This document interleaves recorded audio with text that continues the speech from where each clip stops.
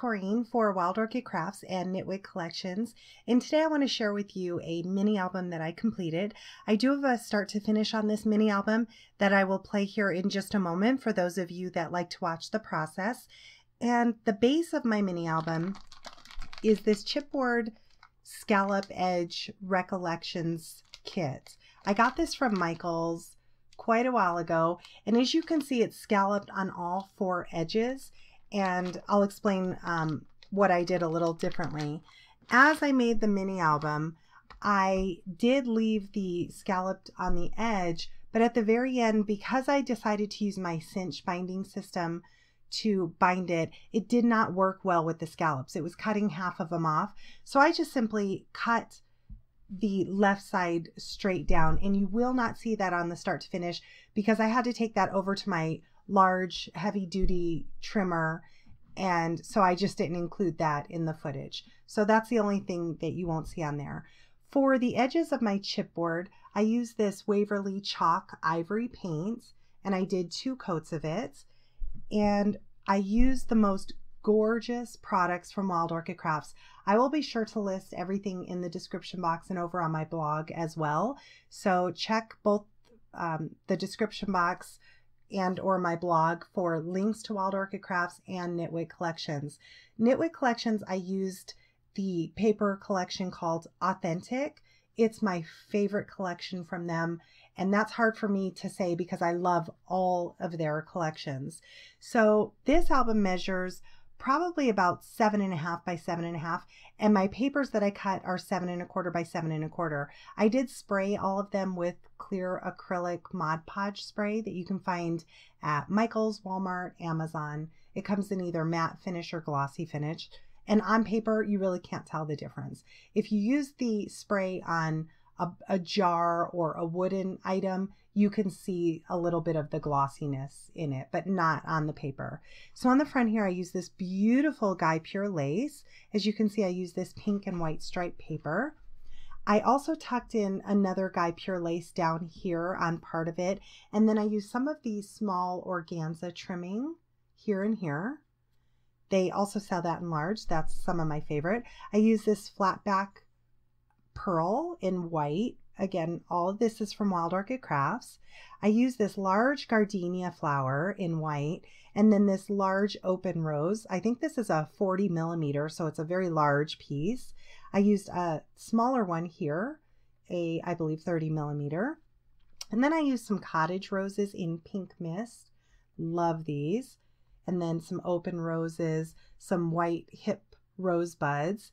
And then tucked in here, I have some of the Beehive blossom flowers. These are so cute to me. Let me give you a little closer. Before I do, I cut out a bow from my Silhouette Cameo from the same paper collection. And this journaling card automatically comes in the paper collection. I popped it up on a few layers of chipboard, so it really has dimension to it. And I finished it off with adding some of these, 3 of these flat back glitter balls from Wild Orchid Crafts. Again, some of my absolute favorite. And then I did add a few of the white Nouveau crystal drops. So let me give you a little bit closer view.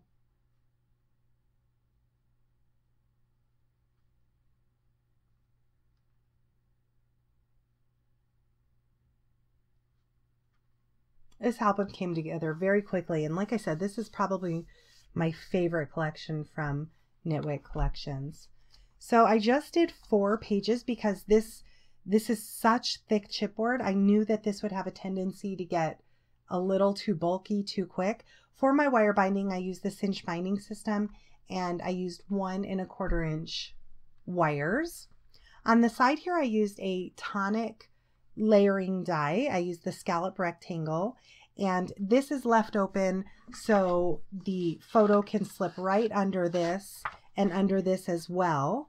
And here I also have a template for whoever gets this photo. They can use this to cut their photo out. I did end up gluing this entire frame down. That way they could just slip their photo directly under and adhere it down. I used some gorgeous magnolia flowers here and here, some lilies, hip rosebuds, some self-adhesive pearls, and this cluster of paper flowers comes from the collection, and I doubled it on some white cardstock to make it strong, being that I was going to be lifting it off the page slightly. Here I added some of the Sweetheart Blossoms and some more of those gorgeous pearls from Wild Orchid Crafts. I love mixing both paper flowers and the mulberry flowers from Wild Orchid Crafts. I just love that. On this side, I made an envelope using paper that from the collection, and I used my We Are Memory Keepers envelope punch board, and I did a 5-bar. So inside it fits 4 by 5.5 cards. I added this beautiful rhinestone buckle with a cabochon flower in the center. Here's a label from the collection, and tucked behind this are 2 tags that come in the collection, perfect for little photos or journaling on the back. I added an Ivory heart from Wild Orchid Crafts and a sweet little bow with a flower with the diamond in the center, again from Wild Orchid Crafts. These are some of my favorites. So those tuck nicely behind the envelope. And in the envelope, it has a magnetic closure. I used the basic gray magnets from Amazon. Photos can be placed in here. And then I have some beautiful journaling cards, again from the same collection, perfect for photos and journaling. Those tuck nicely in here. On this page, again, this is a large journaling card that comes in the collection. I sized it large enough so it took up most of the page. I added some of the beautiful white pearls from Wild Orchid Crafts. And this piece here comes with the flower cluster like that, but it does not come with this journal stamp. This is a digital stamp that comes in the collection if you buy the bundled collection, and I just added that onto this before I printed it out. I used a magnetic closure, and it's a little book, so it's going to hold lots of photos, and I believe it could hold 5 by 5 photos. On this side, I made a pocket. I added, it's probably a little hard to see, but I did back it with a little white cardstock so that peeks out just slightly to give a definition between the 2 patterns. I added a border strip that comes in the collection. I just added that on here, printed it out, added this digital stamp that says "You are awesome, don't ever forget that." Several Nouveau crystal drops throughout, and I added these Sweetheart Blossoms along with this flower cluster that I did back 3 different times, two layers of white chipboard, and then the flowers to make it very strong, being that I was going to be putting journaling cards behind it. So all of these come in the collection. I just sized them to whatever sizes I wanted. I wanted a real large one and then a few smaller ones. So look how gorgeous this is. Again, pictures can be placed right inside the pocket. Be true, you never know who you are inspiring. Gorgeous. I love their paint chips that come in the collection. All of these have been sprayed with the Mod Podge Clear Click spray. So those just tuck nicely in here.